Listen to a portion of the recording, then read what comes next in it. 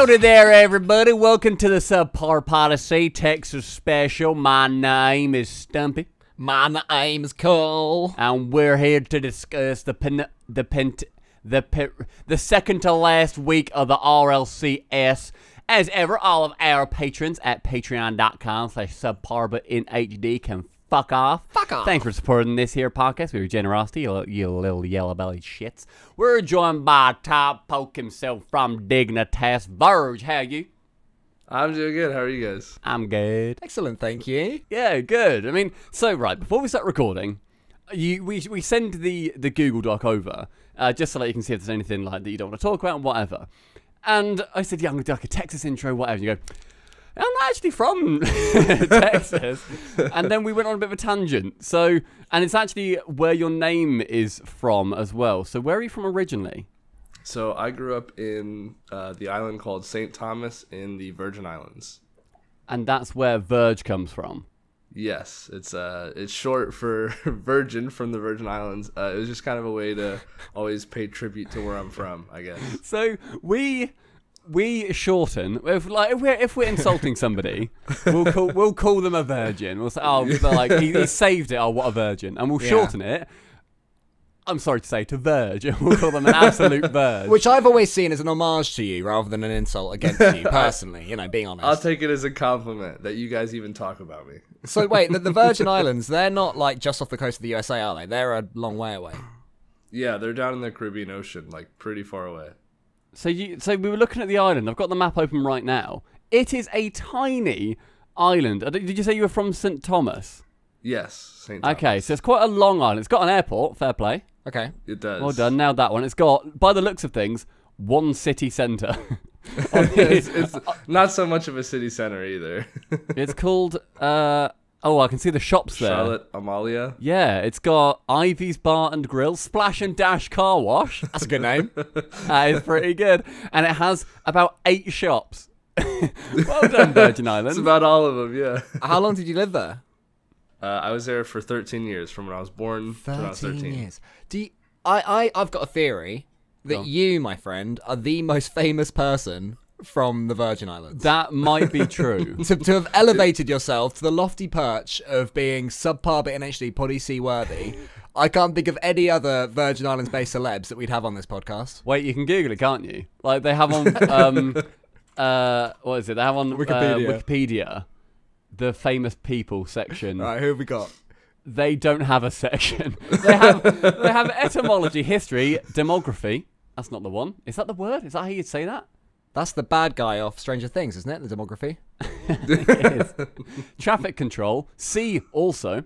References, sources, and external links. There's no section for famous people. Maybe we can get Lukash on that to like add you in. I'll be the section. Yeah, holy shit, it's just Virge on his own, chilling out. So, Virge, obviously, we've got you here to talk all about Week 7 of the RLCS. But before we get into our key matches that we want to be chatting about, we've got a lot to talk to you about with Dignitas. Because quite recently, you ended up going full-time coaching with them. Congratulations. What was that like? Thank How you. did that end up coming about, working with Dignitas in the first place, then going full-time? Well, earlier actually, I'll start with, I guess, my story starts with Allegiance. When Allegiance shut down, I had a choice. Like I had to make a choice on whether to go back home because they moved me out to Texas here. Go back home and go back to what I was doing before esports and before Rocket League. What was that? I was just working at a restaurant as a server and bartender, and going to school part time. So it was either go back to that and go back home and live with my parents again or my mom again and then do that, or take a chance and stay here in Texas and do Gamers Ready and coach on the side and just continue coaching and pushing it. And I took the risk. I stayed and did coaching full time on Gamers Ready, and it worked out. And so I was like still in practice. And then Dignitas put out a post that they were looking for an analyst, a junior analyst they called it. And I applied for that, and it was like a pretty rigorous application process. They had like a really, really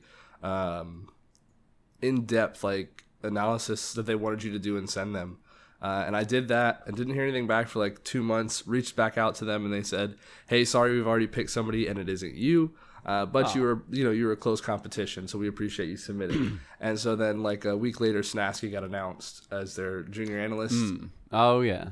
And so from there, I just continued doing Gamers Ready and like grinding the coaching and just trying to get better at it. And then I saw a tweet that Snasky got picked up by Complexity as their coach. And that was like, I saw that tweet like 30 minutes after it posted, and I immediately messaged Dignitas and said, hey, sorry about losing your coach. Are you guys trying to fill that position? I'm really sorry. Yeah, I mean, this is like mid Snasky going on his like relegation run as well. Like he dropped Dig down and he thought, fuck it, I'm not done there.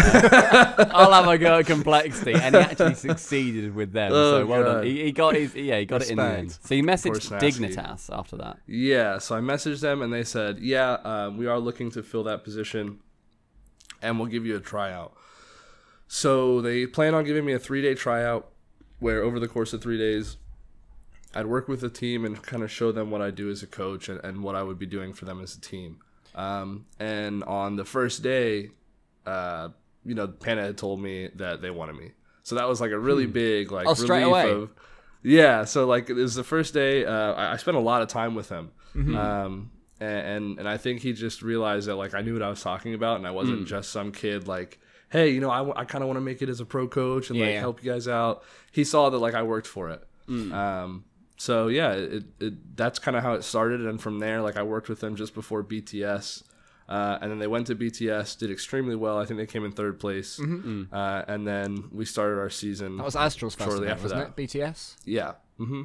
So what's it been like then starting with Astral, Soriko? What's it been like then starting with a fresh player, starting at a sort of similar-ish time to you? Because obviously I know that when we had Panda on the podcast, he was talking about the fact that Dignitas did have to look into the sports psychology side of things with Astral. Was that something that you found difficult to lean into, or was that something you were relatively open to? So before I even came on, they said that they were like looking for somebody who was not just a strategic coach, but somebody who could help with the emotional side of things. And I told him, I'm no counselor, I have no degree, but I can definitely try my best. And so from the start, I've kind of been not just with Astral either. I think a lot of the eyes are on him for that specifically, just because that's like one of his main factors on whether he does well or not. But really, the whole team I've been working with on keeping great mentality and just working on stuff like that. But I was, more than happy to help him with it because he's got so much potential, and I saw it, and I knew that if he could get a handle of how he thinks and make sure that he's consistent in that mindset, then he can absolutely be the best player in the world. Yeah, he's playing like it at the moment. We were discussing in our Discord the other day, on Sunday, yesterday, for the RLCS, that I think at the moment Astral is staking a claim at being one of the best players. In my opinion, he's making a claim to be the best threes player in current form. And that must give you so much pride to see him out there. And I guess at this point, a lot of the lessons that you've been teaching him, he must start to sort of apply them himself on the fly. Yeah, so like there's actually a lot of stuff that I just see him picking up on so quickly. Like, not that he needs me to show him, but every now and like the way that I play the game, I like to sit in free play and just find new stuff because I think that everything is useful. You just have to find where it's useful. I've watched a lot of your tutorials because of that on YouTube. Well, I appreciate that. Yeah, so I'll show him some like mechanics and stuff that I mess with in free play that like aren't really used in game, or I'll notice. And one of them was wave dashing on the wall, where you're on the wall and you can wave dash in place and gain speed without coming off the wall. And I've never seen anybody use it. I've never seen. I mean, recently more people are, but back then nobody was really doing it. And I showed, and I didn't know where to use it. And I showed it to him, and like maybe 15, 20 minutes later, he perfected it and came back with like ways to use it. And now I see him using it in RLCS and like on game day. It's just there's things that he like picks up. Everything he just picks up so quickly. I mean, it must be so fun just being able to basically send him off with a project. Yeah. Of like, look, I've got 15% of a thing here. Can you just find the other 85% and then just be really good at it? And he's like, yeah. Yeah, I can do that. I mean, he's obviously also the quieter one when the comms video has been released, where he seems to sort of sit in the background and sort of he's the person who absorbs all the information, whilst Panda always says, "I'm zero boost. I'm on 0," just out the back doing on the something. floor, I'm behind. I'm holding my controller. Yeah, which I mean, I've said before, I love the amount that he talks. I absolutely adore that. It's really fun because when we stream, we try and go into either Dignitas play style, where we just pass, even like every opportunity we get, we'll try and pass. And bear in mind, we're not good enough to do that by any means. We try, we fail. It's fun. Yeah. Hey, I've seen the clips. You guys hit some shots. There's a few that we're proud of. And then also trying to do the Violent Panda comms of call everything, but all 3 players do it. And it becomes the messiest thing in the world. But somehow your brain just figures it out. And like you become one like symbiotic Rocket League organism and you just understand it. So obviously with those comms videos, they were... Firstly, I want to say thank you for releasing the first one back till the end of 2019 because it was, I believe it was after Mouse released theirs. I think they were the first guys to do it. Correct me if I'm wrong, but I think they were the first. Yeah, and no, I think you're right. It made me realise this is something that I wanted because I've always liked watching Rocket League streamers stream 6-mans.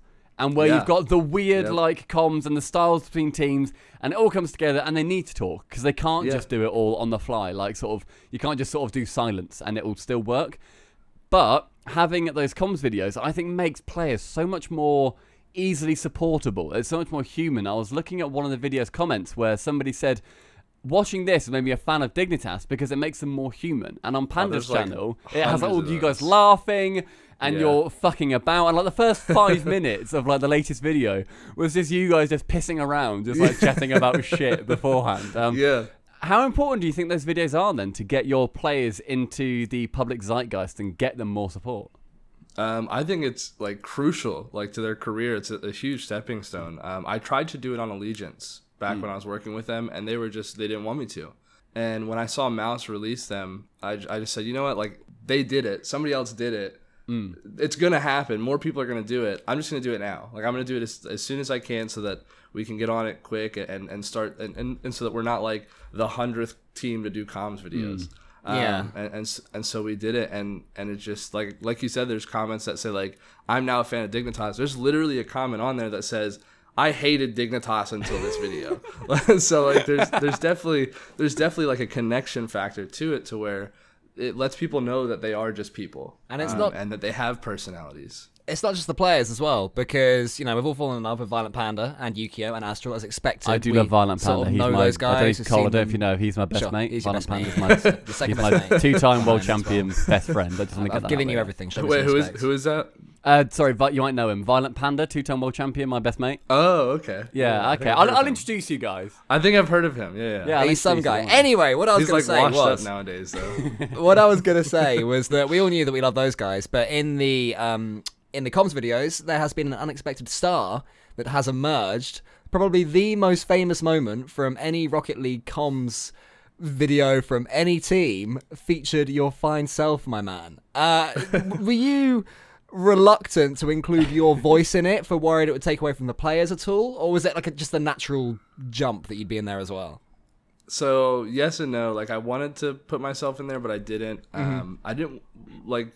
The 3 of them are very protective of our strategy, like the way that we work and the way that our team plays. I actually put out a rotation video that they said something about. They're like, "Hey, you gave too much information in that video. Other teams are going to see that and start to use video. it." Yeah, So I was like, I don't know about that, but anyway, they're very protective about like the information. So like, I was definitely reluctant, but when I listened to the comms back, I knew that like the reason I made the video the way I did is because I wanted people to experience that day the way that I experienced it. I wanted them to see the story that I saw. And the story that I saw was a team that had like literally given up and gone from just so down in the dirt to the point where they're just waiting for the game to end at that point. To making it to Worlds. And I thought that was like a really, really big story the way that it happened. So when I was editing the video, it kind of just made itself. When I was listening to certain parts, I knew that there had to be this type of music to it. When I was listening to other parts, I knew that it had to be quiet, whatever. It kind of it was a story that I was there just making sure followed the storyline that I experienced. It was such a natural storyline as well that it ended up emerging where it's if you lose this next game, you are out. Like, that's your entire Season 8 journey done. And then you get the reverse sweep against Barcelona, then win the next series, get to LAN. And then it ends up, obviously, then being the final... so the final comms video from LAN was when you were in 3rd place going for that match to get into the semis. And it was... I mean, we made a video on it, the story behind the greatest overtime in Rocket League history. That video is the best Rocket League video that exists, hands down. And I see how many views it has. It does not have enough views at all. We slightly agree. That should be the biggest video in Rocket League. Yeah, I mean, so it was. Thank you very much. And also the fact that it was like such an incredible moment, and then the comms then got released. I think they were on Panda's channel in the end, but those comms then got released of that overtime, and just to add that another layer on top. Well, I was watching it again, and it's exactly like, you know, when you watch back the Justin 0-second goal, and no matter where you are, no matter what's happening, literally thinking about that, I've just got chills. Yeah. Like, you just understand that moment. It's the same thing when I watch that comms video again, where it adds an entire another level of focus, of it being hectic, ultimately, of absolute anarchy, but everything is making sense. And the hectic moments that were coming through on stream, having the comms on top of that, just elevated it to the next level. And I love that people are receiving comms videos really well, because it's content that I've wanted to see for a little while. It's funny because I remember in the Gfinity Elite series when you and I have been casting together before, Stumpy, and whoever I was casting with, we'd hear this little voice in our ears. Just we're getting into a cast, it's a really good game, we're in the flow of it. I'm not sure if you've casted yourself first, but sometimes you sort of get into the flow state of the match and you feel like you're sort of bouncing off it well, you're in the right vibe for it. And then just to get into that, we'd hear in our ears from production, we're going to throw to the comms. And I just remember, whenever that would be said, I'd always turn to something, just share a glance, like, oh, for fuck's sake. Because at the time, we'd throw to them, and we'd just be left there, listening to them go, I got it. I'm back. I'm left. I'm shooting. He's got it. Got 100 boost. Unlucky. And it was the most dull thing of all time. So I don't know if comms have evolved with Rocket League, or I don't know if 95% of what you hear is, I got it. I think Shakaron, who was playing in the Elite Series, is just shit. I think that's all it was. He was just there, not saying anything. Literally at Shakaron was just being shit and annoying. Do you remember that? How bad it was, though? And like everyone knew, and for some reason they kept insisting on chucking him on. Absolutely, I had to go through that. Like that was something that I went through with Allegiance. And so like with Allegiance, I didn't get to coach them very much. I was their friend that they brought on. You know, I got lucky in the position I was in to know them and qualify and be their manager. And when I became their coach, they didn't really take it very seriously because we were friends first. Right. So anything I really told them, they kind of brushed off. So I didn't really tell them much in general. But that was one thing that when I came on to Dignitas, I was excited about because I wasn't friends with them. So there would be that level of respect of, okay, he's our coach first. And I knew that I wanted to change the way that people communicated in Rocket League. And so when Panda has always been great at communicating. You know, right when I came on, I could tell. But it was something. It was like that in the sense that I got it. You go. And it was just kind of slow and so much dead space. And when I came on, like part of our entire playstyle, the main focus of it is communication. I'm very pertinent on the fact that we need to communicate everything we're thinking. Did you find that he struggled to have that role of basically be told that, obviously going from winning 2 world championships and then having somebody brought in and then tell you need to communicate differently? Did he have any pushback against that of like, hey, look, I've been running this show for a little bit. Or did any of them? I kind of know what the fuck is up. Like, or was he like, you know what, we might need a little bit of help? No, he's been like extremely receptive. I was very surprised. I was super nervous coming on to be coaching a 2-time world champion in the first place. Like I was like, what am I going to tell this guy when he goes, no, I disagree, and I'm a 2-time world champion. I'm Stumpy's best mate. You can only use that card so many times, Panda.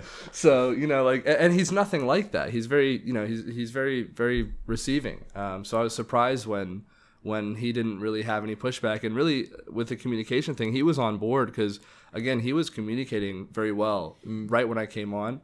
And I think he was excited to have his teammates be pushed to do the same thing. So obviously, it seems like, at least on the public side of things, that everything is obviously, I imagine it is internally as well, going incredibly well at Dignitas. You've got fantastic results, which we'll get onto later. You're currently sitting at near the top of Europe, currently in second place, just behind on the game difference. But there's also a question that was popping up on Twitter quite a lot, was the fact that obviously a lot more teams are getting coaches now, and a lot more teams seem to be putting a focus on the sports psychology of things and having somebody there who's almost like an external body to just be like, hey, look, I've got the overview of everybody. This is what might be going wrong a little bit. Do you chat to other coaches at all much about how they're doing things or try and learn from each other, or is it very much an internalized team-by-team basis? Yeah, I would love for it to be a little bit more open, but I understand why it's not. Right now, it's pretty like tight-knit because everybody, coaching is so fairly like new that I don't think anybody wants to give away their edge of what they do. I'm pretty open about how I handle things, and I try to share as much as I can, just because I think that it's important to grow the scene, that we all help each other get better. Granted, it's got competition, so we have to beat each other in the end. But I think that I would like it to become more open, but it's definitely right now a very closed off. You know, these are our secrets. This is what we're doing. We can't tell you thing. Well, just before we started recording this podcast, I jumped into Gregan's stream to sort of put myself through that for a few minutes. And he asked me what I was up to. I was like, we're about to do a podcast with Virge. And Gregan, bless him, his little eyes lit up. He was so excited to hear that we were chatting with you. So he told me to say that he loves you. So there's lots of respect from Gregan to you. Yeah, no, I love Gregan. Good. Him and I have talked a lot. Good. I'm really happy to hear that. Yeah. He's told me that whenever he takes out his pen when he's coaching someone on Gamers Ready, he calls it the Virge pen. And I was like, okay, Gregan. So I don't know what he's referencing. So feel free to fill us in there. Yeah, so fill us in with your Virge pen. When I started coaching for Allegiance, the first thing I thought was to myself was like, how am I going to tell these guys what I see without showing them? And so I went online and I Googled on-screen pen, and the first thing that came up was this program called Epic Pen, and I used it and it was perfect. And so I started drawing what I was like seeing, like this is where you should go, like arrows circling, like, hey, this is space that you need to go to, or hey, there's 3 pads right here in this line that you can go in. And that was like 2 years ago. And I brought Epic Pen to my stream where I started reviewing viewer replays because I wanted to get better at analysis.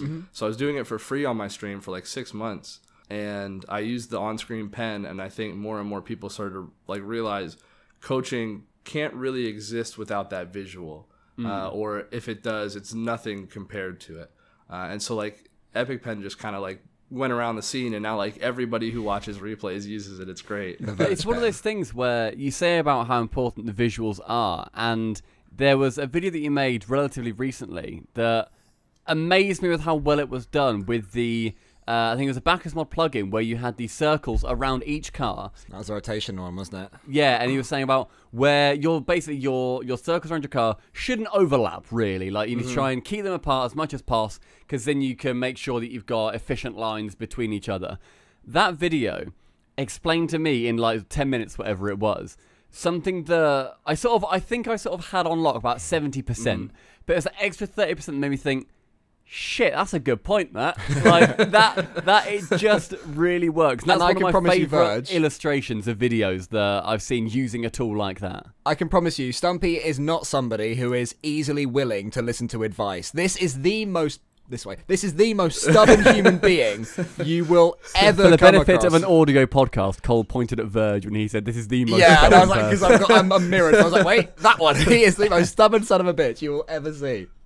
But that means a lot. I appreciate that. I put a lot of like thought and effort into those videos, and I just try to ask myself, like, I try to look at it like I've never played the game before.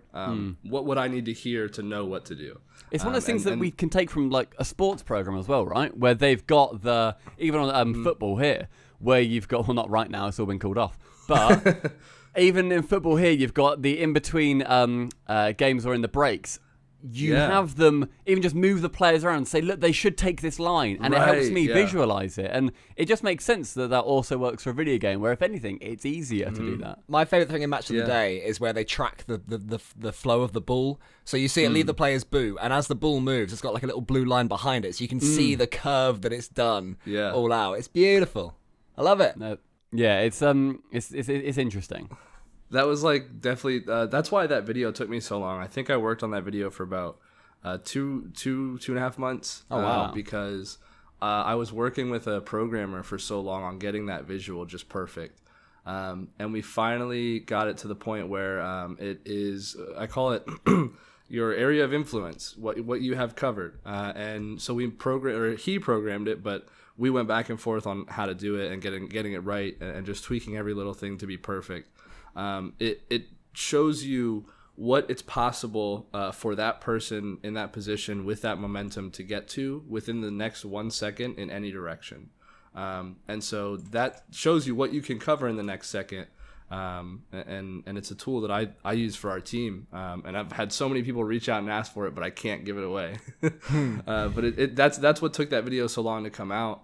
I was working on it for a very long time, but we just wanted that visual to be perfect. Well, I did specifically because it was the most important part, I think, of that video is seeing the coverage of everybody on the field and knowing why you shouldn't cross over your teammates or why you shouldn't rotate near post through the play and stuff like that. I think it really gives a good example of how inefficient it is to do those kind of things. I mean, the video, for anybody who's wondering, is called Rotation Guide for Rocket League. It's on Virge's channel, and it is, like I said, it's something. I'm a very visual learner. I remember, or like hands-on as well, where I remember in chemistry when I was looking at my grades for it. All the practical stuff, I was getting like B's and A's on. Every exam I failed because I just didn't know the theory behind it. But my God, I could titrate like a motherfucker. So I need that visual guide, the hands-on, just to know exactly what it is that's happening. And that can, I think a lot of people are like that. Yeah. If that's around here, I think we can move on to some key matches in Europe if we're all happy. Bleh, bleh, bleh. Bleh, bleh, bleh, bleh, bleh. It's our little jingle to transition. Oh, it is. Yeah, that's nice. Did you not know why I was doing that? You both looked at me blankly. Like, Virge, I understand looking at me blankly. But why did you look at me blankly, Stumpy? I think I just like to look at you blankly because it makes you worry. Okay. And you're like, shit, did I mess up? Did I do something? Is it not the social norm to do a jingle? What? Am I weird? Just in conversation. It's like, we're going to have dinner. Oh, it's dinner time. Yeah. So what are you... Eating some bacon. What are you doing? That's okay. Sometimes I get musical or I'll just make noise and my girlfriend will look at me like I'm Do you really? an alien. What noises do you make? I have no... Like, I don't have like a list of noises that I go off. Well, you of. might It's have just, some like go-tos. I have I have ADHD, and so sometimes my brain's just like, say something or make a noise, like do something, and so I'll just do something, or I'll just sing what I'm doing, or just random stuff. I love Cut it. in a podcast. Like I'll literally walk through the living room and I'll go, I'm doing some laundry, and I'll just like just walk right past her, and she'll look at me like I'm crazy. We need a little song in the next comms video. Of like, you're rotating like a dickhead panda. Astral, stop chasing, please.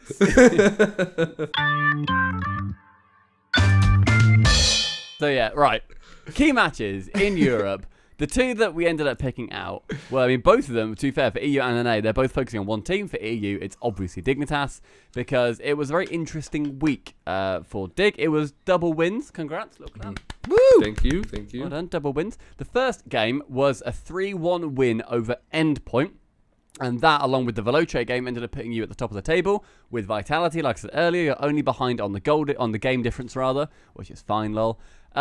I've been pushing for Endpoint. I've been saying that they are a very good team. Maybe this season isn't their season to do incredibly well. They're not going to come out and just Veloce it, where they'll come straight to the top of the table and they'll be a top contender.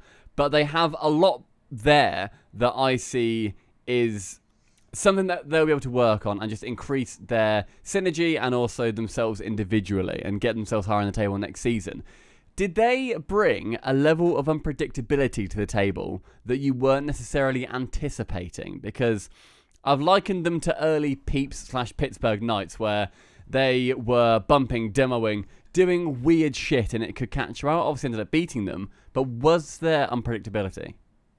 Absolutely. I think both them and Singularity have that kind of... I think of it as like the new wave of players, where it's like they have this play style of they don't have all these old bad habits that people who started the game without a guide did. These guys came in and had somebody to watch and like kind of mold their play styles off of, and I think the new wave of players are all just very fast players. They're very aggressive. They don't really have that much fear of letting the ball pass them because they're so quick, they'll get back. And so that's kind of how they are. They're very quick, and they're just super, super, like they try to anticipate everything, and like they're so quick into the air, and it's really difficult to play against that play style.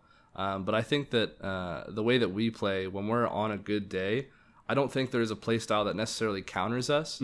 I think it's a play style that just, it works so well that it's, no matter how you play, if we're doing it right, we can get around it. And that, I think that's what we did yesterday, or is it 2 days ago? Yeah, yesterday. Yesterday, yeah. So yesterday, that's what we did is we stuck to our play style. And they were quick. They were trying to bump us. They were going for demos a lot, and they were just quick into the air. But as long as we just controlled it and kept possession, we held control of that series the whole time.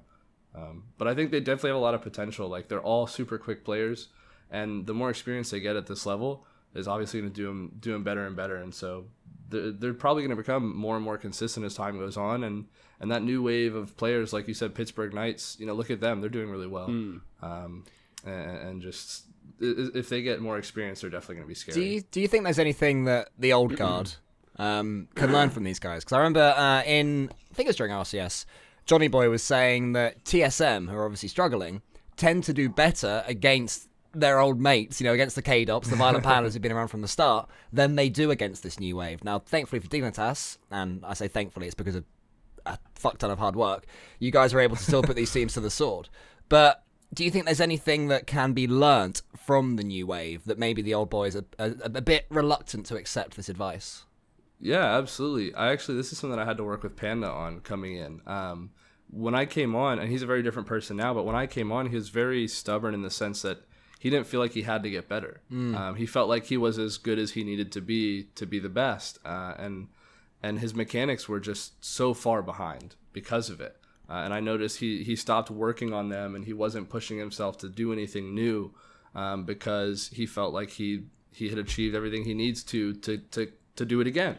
And so when I came on, just like right away, the first thing I had him focus on, I was like, you need to start putting hours in the game and get your mechanics better, because you're already behind. And if you wait any longer, you're going to fall so far behind that you might not be a pro in like 3 to 4 seasons, because people are catching up so quickly. Oh, that's a hard conversation to have. And he's so smart that he could really probably stay a pro off of his game sense and rotations and knowledge like that as long as he can. But at a certain point, this game is going to become about being more efficient, and the less mechanics you have, the less efficient you can be. So again, I think that everything in this game has a purpose and a place. It's just about finding where to use it.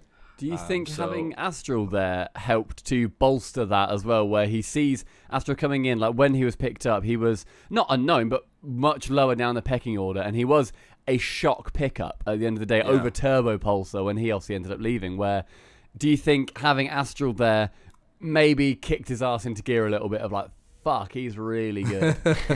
I think that before I mentioned anything about it, no. I think he was just like happy to have such a good mechanic, like a mechanically good teammate.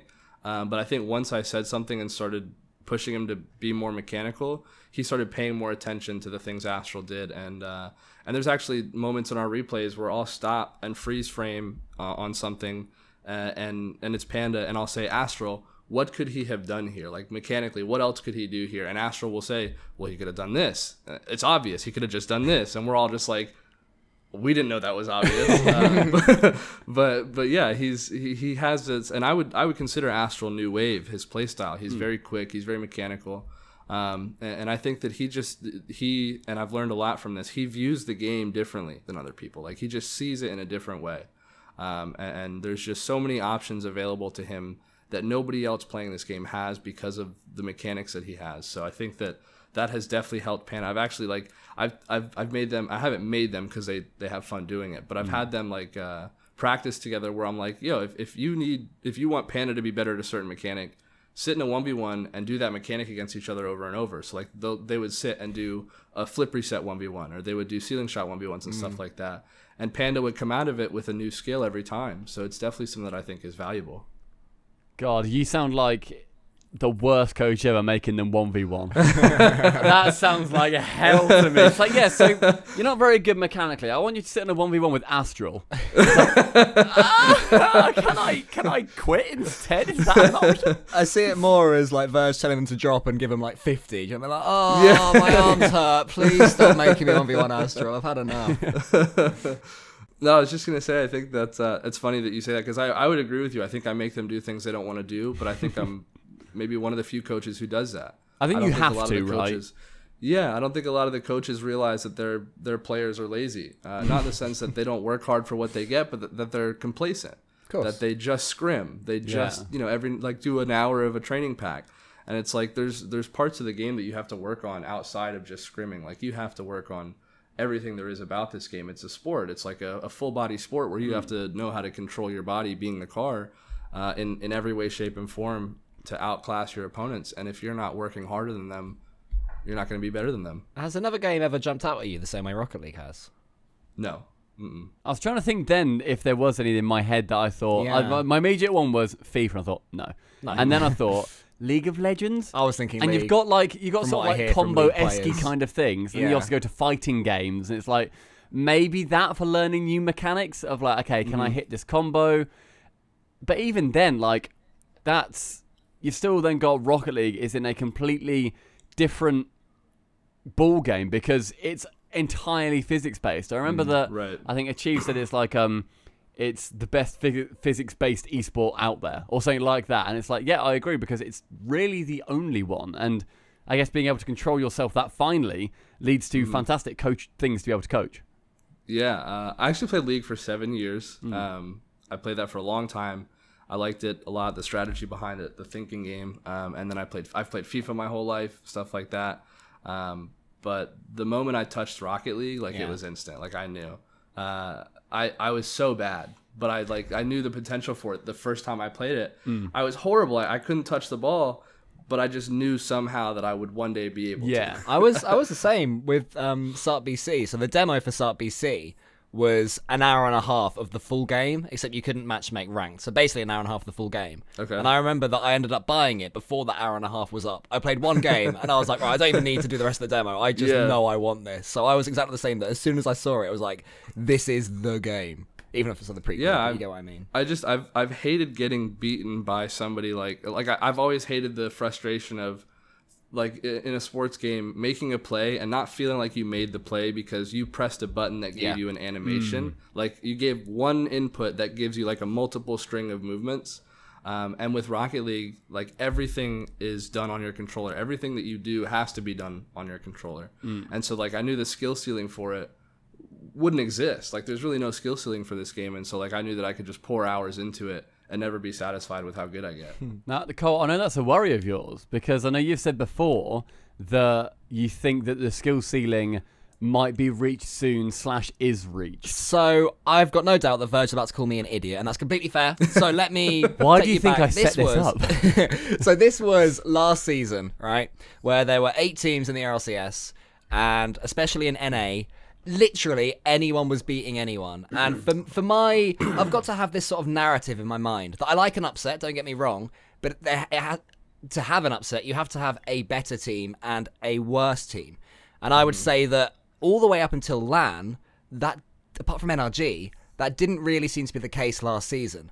But then this season, whether it's the increase to 10 teams or it's just that, actually, I'll ask you, why do you think this season you can see more of a gap between upper teams and lower teams then? I think it's just got to do with the fact that people realize that they got complacent, maybe, and they realize that, like, oh crap, if these RLRS teams are coming in and like sweeping through us and making it to LAN instead of us, clearly there's work that needs to be done. We're not at the top yet, and I think for a while people thought they were, and they were just thinking, in the sense of like, well, there's not much to get better at as long as we just stay here and continue playing more than everybody else. We'll stay better than everybody. And once new players came in and showed that there's way more to learn, I think that kind of kicked everybody's butt into gear. And especially with the addition of coaches, I think that, depending on how the coach is working with the team, I think that personally, I think that it should be a very involved position. I don't know how other teams are doing it. I know some, treat their coach as like a hype man. Some are more so just like they're there to make sure that everybody stays level-headed. But I'm a firm believer in the fact that like it's just like soccer or football, where the coach lays down the strategy because they see it from a different perspective. They see the whole team as a unit and how it needs to function overall, and he can push the players individually enough to get to the point where that system works really well, and just continuing to push the players more than they want to, and that's a big thing. Again, is like that's kind of my style of coaching, is more so of just I'm that voice in the back of their head that's telling them what they tell themselves but don't listen to. Where it's like they know they need to practice mechanics, but then that voice in their head goes, yeah, but look where you are. Like, you really don't need to practice mechanics. You're fine. I'm kind of that voice that overpowers that laziness. I'm pleased to say that as of this season, my fears, I think it's also because last season there wasn't, to me at least, much sense of identity between one team or the next. Again, NRG were probably the only ones who had it with Justin. But then this season, with Astral coming into his own, Dignitas playing their beautiful passing style, a few teams picking up the PK play style, which did start to emerge last season, thankfully. Everything to me now as a fan of Rocket League is as I want it. With, this hierarchy that's visible, play styles that are visible, stories that are amazing and constantly being told, and just you can see the difference between when Dignitas go up against Vitality compared to when TSM are up against ASM. And that is everything I want as a fan. Yeah.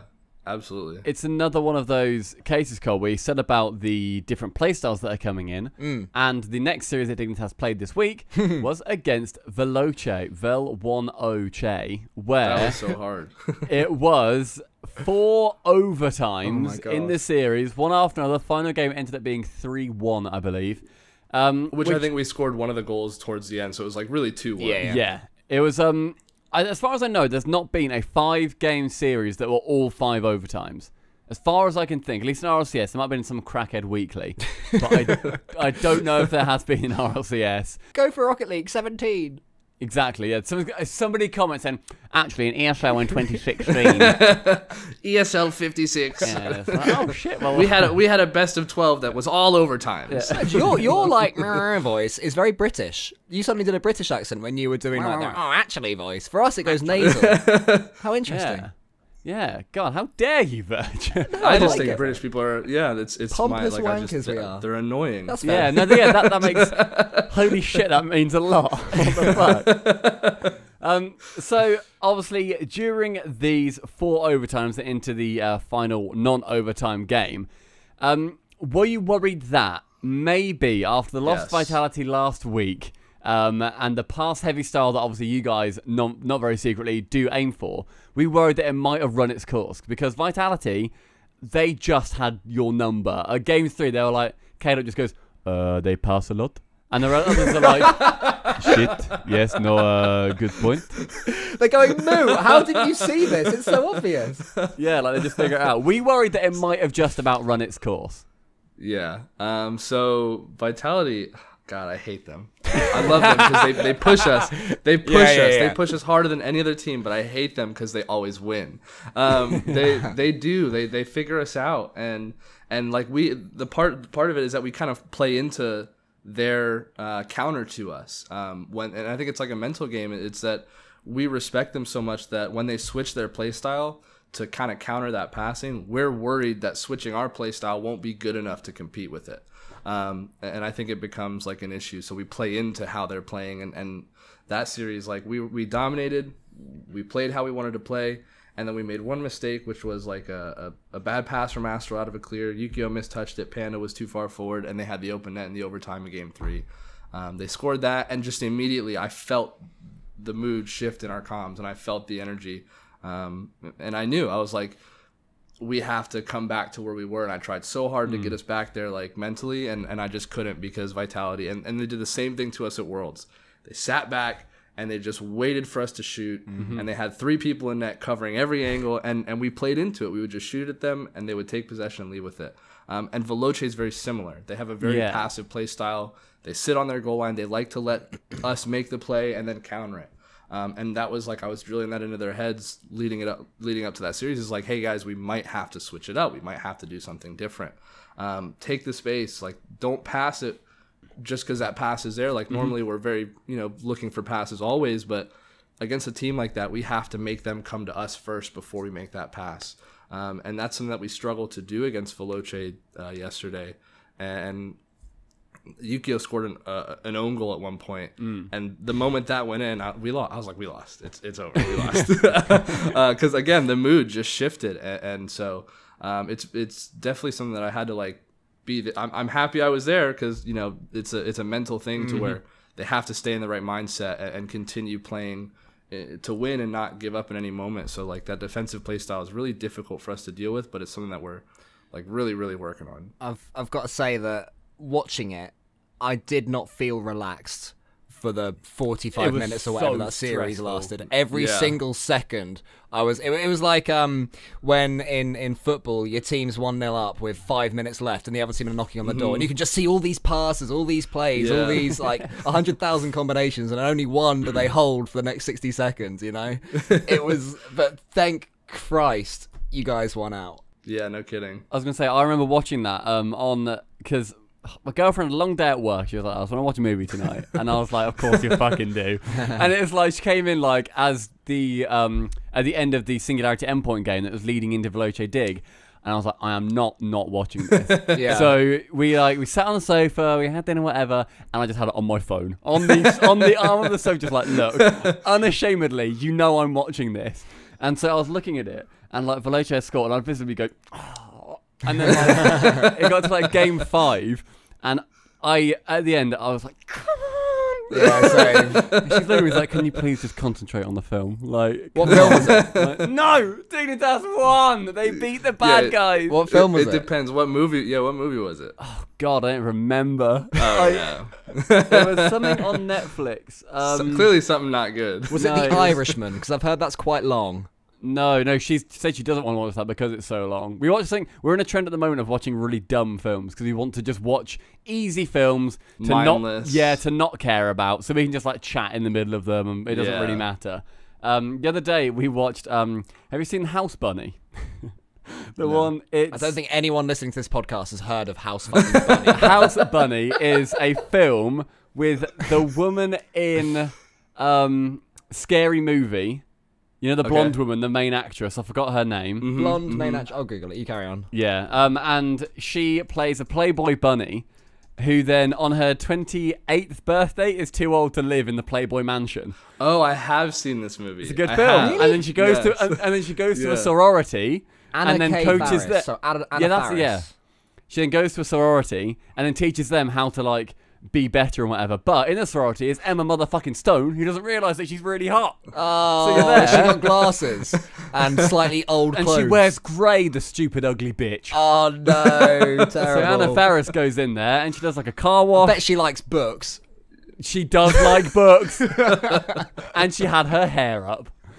So yeah, it was a very dumb, easy film to watch. That's what I watched the other day. Yeah. So if you guys have any suggestions of films to watch in the comments, just drop in some dumb idiot films. Like Pacific Rim, one of my favourite films because it's stupid as fuck and I love it. It's brilliant. So yeah, it was. I was very happy watching the Dignitas series when it was over because of how incredibly stressful it was. Did you feel stressed throughout that as well? Yeah, definitely. We like for some reason when we hit like the match point game, we just get so nervous that like not consciously, I don't think, and it doesn't very much show in their comms or anything, but I see it and I feel it that we play different, and it's because like we know that we need to close out the series and we don't want to make the mistake of not doing it, that we try too hard not to make that mistake and then we make that mistake. So it's on your mind. So like match point for us is really scary. Like, because we can't close it out. So yeah, when that started happening, I know that we struggle against their play style. So I was really, really worried that they were going to kind of just like hunker down, sit in net, and we wouldn't be able to figure it out. I think it really helped as well that during the Endpoint series, Astral took it on his own shoulders to do some more solo players. I don't know if that was a conscious effort to then get prepared for the Veloce game where that might have been needed, and it might have been sort of like the Hail Mary of like, Astral, we'll give you the ball, you do crazy shit, because it seemed as if he was almost using that as a practice round to then try and take down a team that counters it so perfectly. And I think it was an interesting series because we said it on stream beforehand, it's the two main teams where you can so easily identify their playstyles. Where Dignitas have got Veloce's number and Veloce have Dignitas' number. And it's going to go to 5. Everybody knows it. It just depends on who wins out at the end. And I think everybody is happy that the good Rocket League won against the boring Rocket League. I reckon even Freaky is, deep down, he's like, do you know what? That's probably not fair right thing play for Rocket League esports. Yeah, I saw. I mean, all of their tweets, like I think all 3 of them tweeted and said like, "We're happy with that series. Like, even though we lost, we're happy how we played and how it went." And so, like, good on them for being so sportsmanlike. But yeah, I think that it's definitely good that we won. Yeah, everyone was on top form.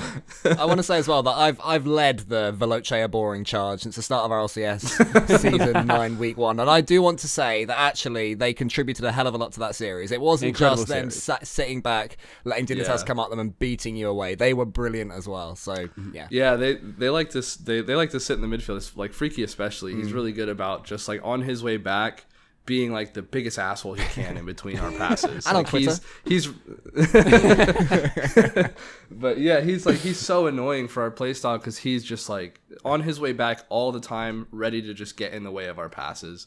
And he was doing it, and so it definitely made it hard for us. But I want to touch on what you said about Astral kind of taking it on his own to do some solo plays. We're actually working on that heavily because at the start we wanted to kind of get our team play style down and solidify how we play as a team and how we play as a unit when we're all working together. But Astral, being as good as he is, I know that he can do things no one else can do, and I know that he can, in certain situations, 1v3 without needing help. All he needs is somebody back in case it doesn't work. So we've been working on kind of giving him, in certain moments, more space to do what he wants to do and learning to play off of it, rather than always looking to support for passes. If there's a moment where he can do something, he'll just, he'll say, I think he said it on stream yesterday on the interview, he's like, leave me alone, like, give me space, like, I'll do something alone.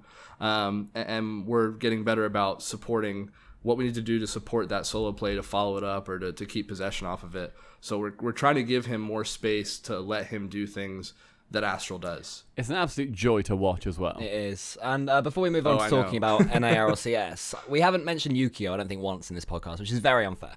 Because he's been, true. Just fantastic as the others. And to my memory, the last time a team played in the same style that Dignitas is now, and I mentioned it in the podcast before, is Flipside Tactics when Yukio was with them, when they were always looking for that pass. I guess my question to you would be, to what extent has Yukio been instrumental in pushing forward this playstyle that Dignitas are mastering more than any team ever has before right now? He's a very important part. I don't think we'd be the team we are without all 3 of the players that we have. And Yukio, when I came on, like you said on Flipside, I mean, I was so impressed with him when I was on Allegiance watching his rookie, season and watching him make it to LAN and just being as good as he was so quickly as like one of the only, if not the only, keyboard player in the pro scene like that. And so like I met him in Vegas, like I met him at LAN, and I was just like, I was a huge fan of his. And so when I got to work with him, I was so excited. But when I watched us for the first time, he was not the player that I watched him on Flipside. He was a completely different player, and I talked to him about it a lot. And he said that when he came on with Panda and Turbo, that they were trying so hard to fit the playstyle that had KDOT that it almost felt like they wanted him to be KDOT, and he couldn't. And so for a long time, he changed his playstyle to be on that team because, I mean, realistically, in his position, what are you going to tell 2 multiple world champions when they're trying to like make you better and fit the team more? Are you going to say, no, I don't want to play like that? Or, you can't really stand up to them in any way. So like, I'm sure he had to just sit back and take whatever criticism and bite his tongue the whole time. And so I think he changed his playstyle in a way he didn't like and wasn't good at. And I noticed it right away because he was not the same player. And so when I came on, it was a lot of work getting him back to form to where he was and getting him to trust that his first decision and first like instincts were right, because for so long he was being told like, you have to change your first instinct, be a little bit more patient, try to sit back more, because that was their play style on the old Dig, was sit back, set up a counter, sit back, set up a counter. And he's not that way. So like we had to build a structure around our new players and make a new play style based on how all 3 of us play and build it around what we have and not what we want, if that makes sense. Yeah, for sure. So he's the hardest working kid I've ever met in this game. Like he works harder than anybody I've ever met. Like, and the fact that he was doing it, I could tell he's doing it before I came on. And he's so quick to just be ready to work on whatever he needs to push himself to the next level. But he has been probably, a key factor in our play style from the moment we got to Madrid. Because the season before, he struggled really heavily, and not all his fault either. He struggled really heavily in finding his place on the team and being confident in hitting what he needs to hit and going for the things he needs to go for, and getting back to that old Yukio that we saw on Flipside. But once he got there, it clicked right away, and like we're able to do things like he'll be pre-jumping a pass that Panda calls, and he jumps and goes right where he knows it's going to go to, and Panda lasers it at him, and he puts it on target, bar down, top right. Like it's crazy. We've seen a couple of them, and it's absolutely amazing to watch as a viewer, because like you see him go up, and like you think, oh, okay, this is ballsy. Where is and this he just going? fucking nails it. And it's like, why do you think you're allowed to do that? Why do you think that's okay to do to this poor opposition? These are goals that we theorised at the start of Rocket League. Imagine if one day ... Those sorts of goals are being scored by these guys. Like, imagine if they can pass in the air. That'll be cool. Yeah. Anyway, I'm going to try dribbling. Like, it is amazing now that I think this is now finally this season where we're seeing another bump in progression. Yeah. Sorry, another bump in progression, rather, where you've got people who are trying new things, where seasons 6 to 8 did start to just slow down a little bit. It started to plateau, and I was having similar worries to Cole, where is this the end of it? Do we get teams that could be anybody? Is it maybe slowing down? And now the fact that there's innovation again makes me really happy to watch. And you can also tell that casters love the fact that they can talk about teams doing different things. About something, Yeah. So we are unashamedly massive Dignitas fans. We're so happy that they're doing very well. Hopefully next week as well. Otherwise, let's take a brief foray into North America before we get to your Twitter questions, everybody. Because I said that we were looking at 2 matches from one team in each region, and Cloud9 are the team we're looking at in North America, where their first game was 3-2 versus Susquehanna Lana Del Rey's, and it was one of the most incredible series I've ever witnessed. And if people didn't watch this, Cole, what happened? Okay, so you know your story of when you were next to Big Chaz on the sofa and you were meant to be watching Home Alone or whatever weird shit film, and instead you were watching Dignitas. I was the same in this series. You were watching Home Alone with Big Chaz, my girlfriend. Yeah, during this series. I was with my friends and I had it on my phone next to me, right?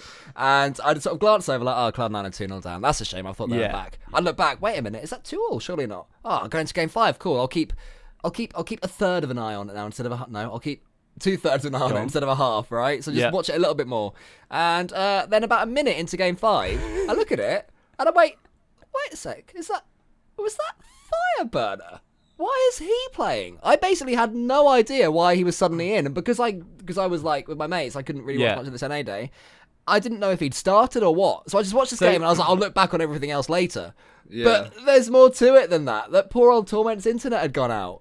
Yeah. Fireburner steps in, and I've got to admit, in front of all my friends, when Fireburner did score the overtime winner, I did a proper lame little fist pump. I was like, yes! And everyone looked at me like, oh, you're such a nerd. So the story of the series was the SQ ended up winning the first 2 games pretty unceremoniously. They were just better. Yeah. I turned the series off after those 2 games. Really? I was like, all right, cool, Cloud9's not back. Classic. I walked off. Oh, no. And then Cloud9 managed to pull it back to game 5.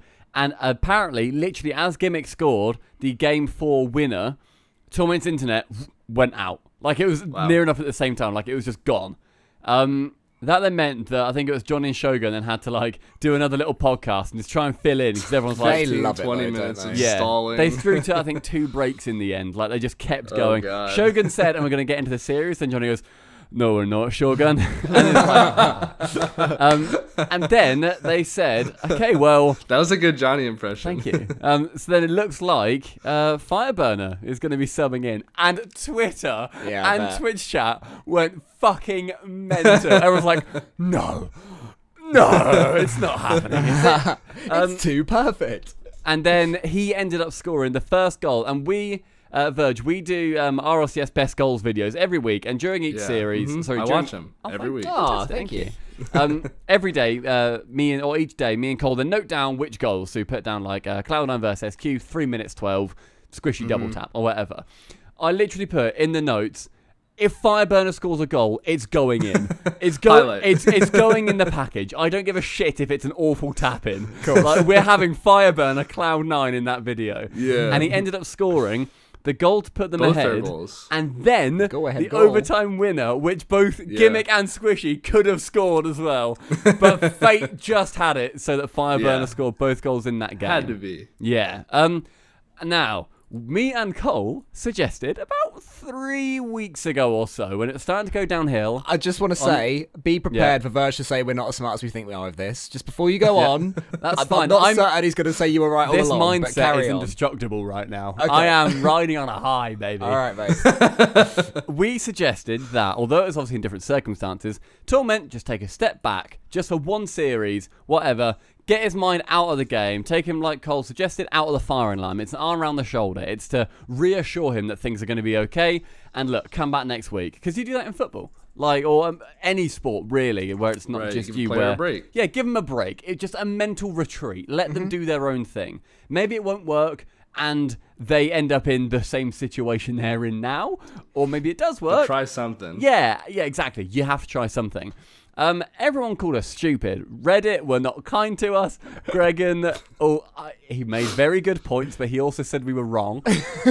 Later in the day, after Torment had to move his entire setup, because I've been DMing Torment's mum, lovely woman, she said that he had to quickly pack up his entire setup, go to his dad's house, reset it all up, and then play against Ghost. And they ended up 3-0ing them.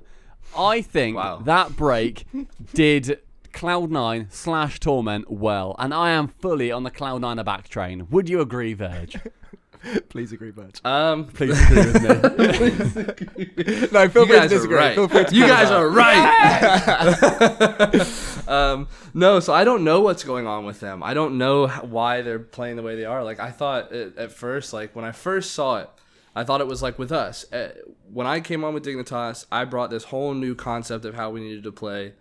And we weren't good at it because we'd never done it. And so for our entire season, we struggled until we learned it and got it down and it clicked. And when it clicked, it clicked.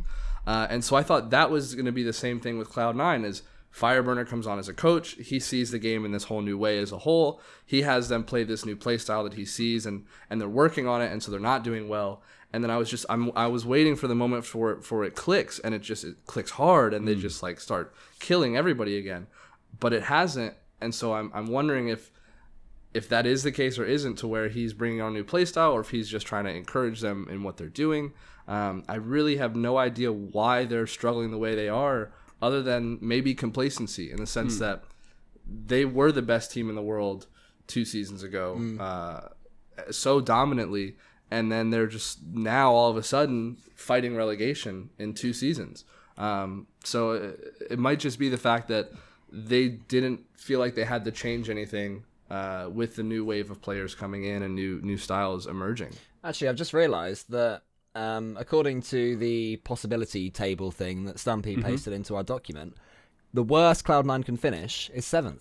They have survived officially. They cannot end in the relegation zone, which is like, I think in week 4 or 5 or 3 or whatever it was, or week 5, they were 1-4. And now they're 4-4. And playing like it as well. It's not like they were losing the final OT Game 5 goal, but playing well. They were crap.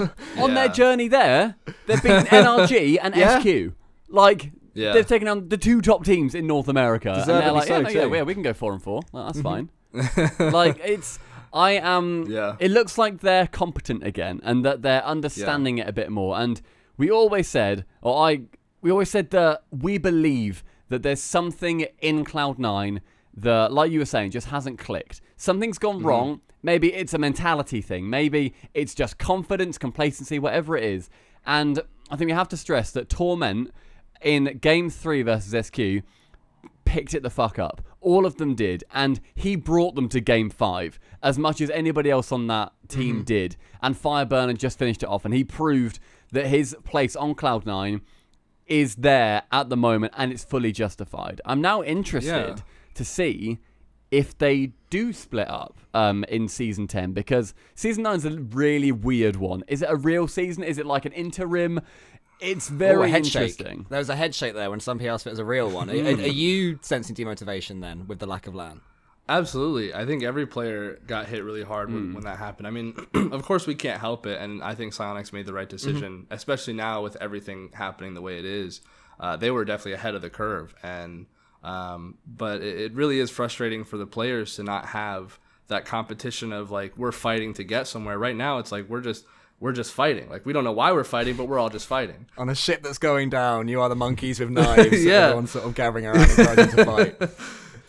Yeah, so like winning, like of course we want to come in first place in our region and be the best team where we are, but realistically the entire goal of RLCS is to make it to Worlds and show everybody that we're better than every team, not just our region. So it's difficult to find that motivation to continue just like working as hard as we have, because I think we might have said it in a couple interviews here or there, but I genuinely believe we're the hardest working team right now, and so like it really hits hard for us, as hard as we've been working the past 6 months on getting to where we are and finally like succeeding and finally doing well. I mean, this is the first season of my RLCS career that went well, and of course from the beginning, and of course it now the Worlds gets shut down and we don't have that opportunity to prove that everything we've been working for the past 6 months, the play style that we've been bringing in and mastering, it doesn't hold as much value as it would have if there was a world championship.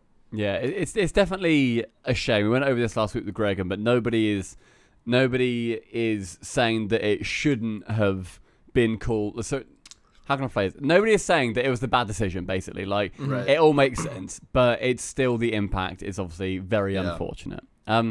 So looking forward to next week very quickly before we get to the Twitter questions. You got one series left. It's versus Reciprocity, who right now are not looking particularly good. They don't look on form. They're struggling against a few teams. They're currently sitting in 5th. How are you guys feeling coming up against them? Is it a Reciprocity that you're happy to face at this point? I mean, I would love for them to not be on form come game day, but for some reason, they just love being at their best when they're against us. They just like to play really, really, really good Rocket League when they're playing against us. So I'm definitely not like confident that we're just going to go in and win it easily. But I am excited to see that, you know, the way that they're playing gives us a good opportunity to kind of take a win here when they're not on form. It would be great to finish our season 8-1, but we're definitely not coming into this series thinking it's a free win. Cool. So not becoming complacent like a lot of other teams maybe at the moment. Yeah. Never. Okay, we end these podcasts by talking or going through some Twitter quick fire questions.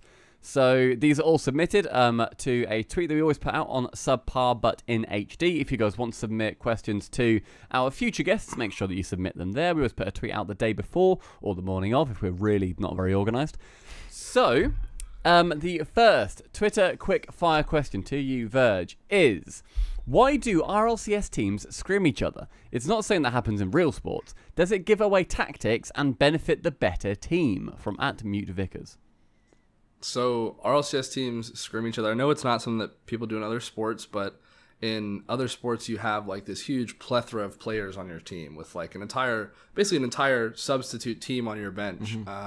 And so they go on the field and they do drills and they do warm-ups and stamina training and like courses and all this stuff. And I'm sure at some point they scrim each other. And it's because the teams are big enough to scrim each other. In Rocket League, you don't have that. Like, we don't have the structure. Soniqs, if you're listening, I wish we did.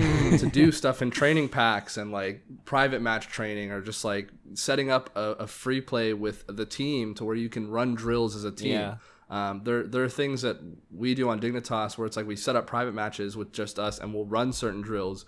But it's so difficult to set up all the time, and so there's not that much available in Rocket League for the training aspect of it and getting better, and I really think that's actually part of the reason why the game hasn't taken off the way it could, is because when players pick up the game, there's no clear path on how to get from where you are to playing at the level that pros are playing. It's like I just pick up my controller and sit in free play and figure it out on my own, or I have to go watch like hours of YouTube videos. There's no like training program in the game that really pushes you to do things that you need to do to play Rocket League.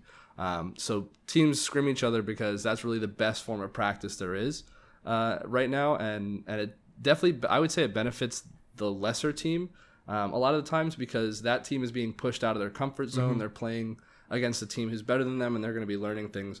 The better team is typically benefiting less, just because if you come into a series and it's easy for you, you're not learning as much as you need to.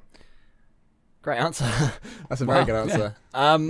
What kind of things were you writing on the clipboard? From @GingerTriss. I was just shit talking everybody on there.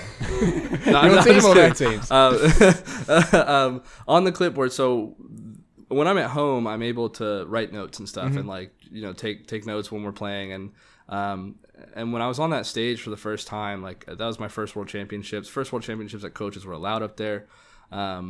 I was up there, and in between games, like, was the only time I was allowed to talk. Was like normally at home I'll be able to talk when we get scored on, or when we score in that little break. But at the World Championship, they were like very certain, and they told us, do not talk unless it's in between games, which not everybody followed, and I want it to be known that. But it was fire. Some people didn't, and I don't mind. Tell you what, right, this is a trust exercise.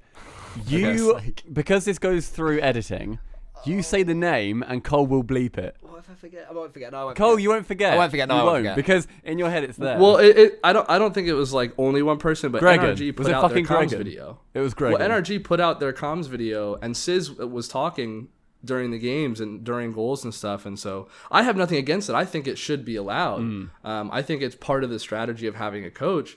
But if that's going to be the case, it just needs to be equal. Everybody either needs to be allowed to talk, or it needs to be enforced that nobody talks. And I was not to say that they shouldn't have won and like, oh, take away their title because Sizz was talking. That'd be big. That's a massive statement. You come out here and say, look, it's a false fucking win. They Also, don't it's going to be really funny when I bleep it, when it goes, oh yeah, I'm not saying they should take away their title because Bleep was talking. Everyone will be like, well, I mean, "Who are you realistically, talking you about?" can say who it is because they put out a video with him doing it. It's on YouTube, and so I don't think he was the only coach doing it. But I think that it just needs to be fair. It needs, because there were moments where I felt like I could have said something that could change the mood or change the thought process of how we're playing. So that just needs to be handled and make sure that everybody does one or the other. That makes sense. Anyway, we weren't allowed to talk, and so in between games, I had 60 seconds to tell them everything I saw. Whether it be how we were playing, our opponents were playing, our mood, our comms, what they were doing to counter us, what we need to do to counter them. There's just so much information that I have to go through in that 60 seconds that I found myself forgetting things, wishing I had said things, and then the next series, seeing it again and thinking, had I said that, we wouldn't be doing it here, or we would be fixing it, or we would have scored that. So I the next day I brought up just a sheet of paper and started writing those things down that I would forget, so that in between games I would just go down my list and make sure that I touched on every topic I saw in that game, whether it be how our opponents were playing, how we were playing, certain mistakes we were making, certain decisions, certain call-outs, certain moods, whatever it was, disputes between players. Because again, I can't jump in and mediate during the game and like tell them, hey, like shut up, okay? Stop going back and forth. Like this is what needs to happen, and you guys are just like wasting time bickering about maybe this or you know, it's one of those things that it really could have changed the way the game is played. So I started taking those notes and writing them down, and I knew I would get joked for it. I was, you know, I know Gregan had I think a book up there at one point, but I don't know the if he was Vitality branded book. I need to. Yeah, I saw like he had pictures in there that he drew, but I don't know if he was actually writing notes or not. He didn't say anything about it, and I didn't see anything about it, but I brought it up there because I just I knew that was going to be. I didn't know how long our play style would last, and so I knew that was going to be our best opportunity in that moment to win Worlds, and I didn't want to go home thinking I could have done something that I didn't do because I didn't want to get joked on Twitter for or something. So yeah, it's just a bunch of notes on strategy. Okay, this next question might be quick fire. We might get an entire recipe. Do you prefer... now bear with me. Do you prefer mashed potato or jacket potato from favourite food? One word answer. I don't know what a jacket potato is. Just the like whole baked potato. Baked potato. Oh, okay. Baked potato. Bloody Brits, So sorry. Yeah, what was I? my grandmother makes the best sliced baked potato I've ever had. And so it's a combination. No. It's a jacket potato with mashed in it. Jacket or mashed? Mashed. Mashed. Good man. Good man. Bad answer, but good man. As a master of motivational speeches, how would you rate the speech at the end of Independence Day? And in case you're not sure what it is, I've got it for you here. I'll put it in our Discord, so you can, if you're up for it. It's been a very long time since I've seen that movie. There you go, mate. You can give that a read. We're fighting for our right to live, to exist, and should we win the day, the 4th of July will no longer be known as an American holiday, but as the day when the world declared in one voice, we will not go quietly into the night. We will not vanish without a fight. It's pretty good. I should have rhymed in my speech. You should have done. You should have got Astro to drop you a beat.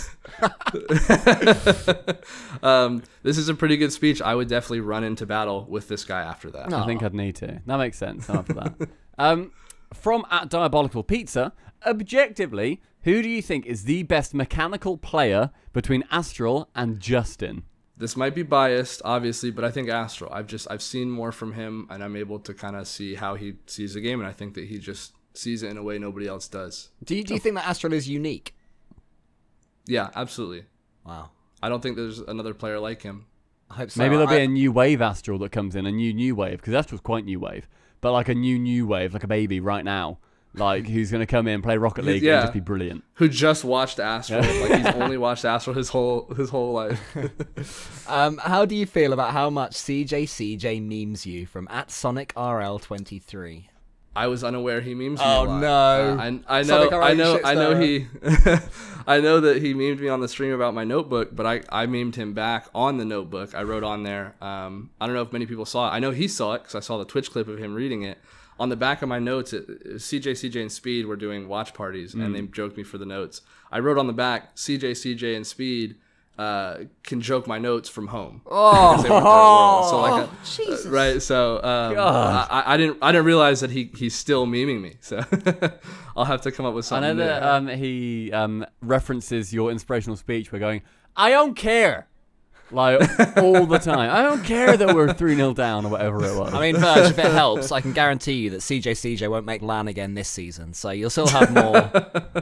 No, I like the banter. I think it makes for good content. It's great. How tall are you? From @TrueTangClan. I am 6 foot even. Oh, nice. Which dig moment had you... Oh, you've moved your thing in the way, Senpai, I can't see. Which dig moment had you the most nervous/anxious as a coach? From @Forge_coaching. Ooh. I think everybody knows the answer, and it's that Game 6 overtime. Like, there's nothing... I don't think there's anything that will ever beat how, like, intense that was. When I got off the stage, legitimately, my heart was pounding so hard up there. I got off the stage, and I had chest pains. Like, it was such a difficult series to watch. It was, so especially that overtime. Like, I probably had more than one heart attack standing behind them. I imagine, like, also having all of the crowd. Like, I remember hearing in the comms video where you hear the crowd, just when we mentioned it in our video as well, where people just started applauding. Just like, this is the game. And being on stage for that must have been, like, otherworldly. Yeah, I mean, thinking about that moment and just, like, talking about it every time, it's just, like, it's very emotional. Thinking about that, because being up there in that moment, like, it was just it came together. It was all the work we had done, every like all the hours. I mean, I've been working, like, last year I worked like 70 hours a week just trying to get back into the RLCS as a coach. And then so from there, working with that team and putting, more hours in. When I was part-time, I was working full-time. I was with them way more than I was paid for. And realistically, that's why I'm full-time this season. Is I told them I can't work that much and not be paid full-time. But I need to. I need to work more than I was working. So that's why I'm full-time now. But, like, all the work we had done and leading up to that series, it was just everything existed in that, like, a year and a half, 18 months existed in that moment for me. So it was just, like, having all that happening and the entire crowd behind us and just hearing them screaming just because it was such good Rocket League, and then hearing, like, Dignitas, everybody behind us, and just, like, there's no words to put accurately how I felt in that moment, and that's probably going to be a moment that I remember the rest of my life. Do you calm them down or hype them up after Yukio scores and before Game 7?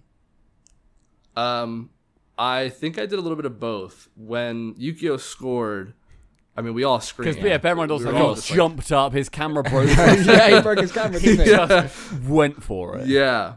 I mean, I had my voice that whole weekend. I didn't strain it at all. When he scored that goal, I screamed so loud that I immediately lost my voice. I had a raspy voice the moment after I screamed that. And so it was just, I mean, immediately I was like, we can win. Like, we could win this whole thing. And so, like, I was just screaming in their ear what I thought they needed to hear. And then there's actually a moment where Astro goes, calm down, calm down. Oh, yeah, I heard that, yeah. That was after that happened. And we were just so hyped about it because it was such a difficult series. Like, that overtime was, like, the hardest I've ever seen those guys work. And so to score that goal, I'm sure, was just, like, an immediate rush of relief and overwhelming happiness. And so I just tried to ride that wave with them and try to hype them up on it. And I was just screaming in their ears saying, like, you know, it's not over. We still have one more game to go. So, like, don't think it's done, but we're definitely happy about how we played and everything. So let's just keep it moving. And I'm actually making a comms video from that series of, like, trying to build the story just like I did with the regionals tournament of how it felt for me up there. I cannot wait for that. Moments. Can't wait. Next question from @that1super. What's your best way to deal with tilt? So I think people tilt because they're too focused on getting rank. And when you're too focused on getting rank, you forget about how you get there. I think a lot of people look at rank as, like, that's what your skill is, like, equivalent to. And the problem with that is that Rocket League is so volatile. There's, like, so many different ways to play it and be good at it that you can't really compare your skill to a rank, I think. I think you just have to focus more on your skill. And so when you think about, instead of thinking about how good am I compared to that guy or how good am I compared to this rank, if you just continue to ask yourself, how good am I compared to how good I was yesterday? How good am I compared to how good I was 500 hours ago? You'll start to realize that you are getting better every day, and that as long as you're getting better, you're not losing, because you get better at the game, you have more fun. At the end of the day, that's what Rocket League's about, is having fun. So if you just focus on getting better every day, I think that you'll stop getting so frustrated with losing rank. Final question is from @amilcole93, who says, please tell me this makes me smart. And he's shared a link. What's he shared a link to? It says, what is this big link? shout out to me for literally being second in the world right now in Fantasy Rocket League. So do you think that makes Amilcole93 smart? It depends. Who are your players? Amilcole93, off the top of my head, has Cooksir and someone else in defense, has Astral and Gimmick in midfield, has Farah and Ronicky in attack. I can't remember my other defender. Cooksir and someone. There's your team. Your team are Fairy called Peak. the Ginger Cooksir and Fairy Virgins. Peak. Yeah. Okay. Yeah, so you have Fairy Peak and Cuck's defense, Astral and Gimmick midfield, and then Ronicky and Farah attacking. I'd have to say that probably sounds like the second smartest man in the world to me. Behind Aiden6. His team name is Aiden's team. Now, I don't want to brag myself, Sure. but I'm currently 1,300th in the world right now. Does that make me smart? Probably about the 1,300 smartest man in the world. I'll take it. I take those. I have got, if I can sway your opinion. There's a lot of people in the world. I have got Violent Panda on my team. It's a good pick. Yeah, it's a very good pick. Cool. Okay, so Good pick. Cole, we've both won there. Wee, well done. We both did it. We'll call it a draw. Yeah. Virge, thank you so much for joining us this episode of the Subpar Poddy C. You've been an absolute dream, mate. You have. Yeah, thanks for having me. I had a lot of fun. This was like, I mean, coming into it was a little nervous, but you guys make this like a really enjoyable environment, and it's a really good time. Oh, you little sweet pea. What do you like? Everybody, if you enjoyed this podcast, we are on, I always forget to mention this, we're on iTunes, we're on Google Podcasts, we're on Spotify. Just look for the link in the description of this video. Drop it a like, drop it a subscribe. Also go to Virge's YouTube channel. 100% subscribe to that, because they are fantastic little tidbits of information to help improve your game. Otherwise, good luck next week, Virge, and I hope you finish top of the table. Thank you. I do too. I appreciate it. All right. See you, everybody. See ya.